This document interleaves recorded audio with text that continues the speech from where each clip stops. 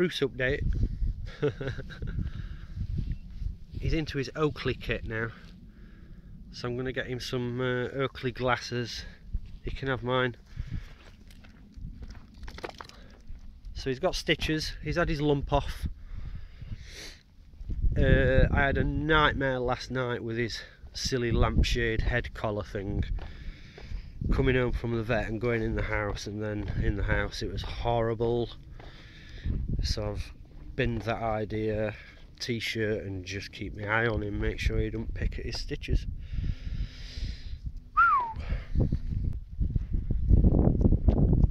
So the heather is now in full blossom, and I can just smell it. I hear the breeze is blowing off of the moor, and it just stinks like heather honey. It's gorgeous. Hopefully the weather will stay good, and I'll get some heather honey, because it's been crap for a couple of weeks, hasn't it, sunshine? Bruce update. He's got a new Bowie t-shirt. Pretty cool, huh?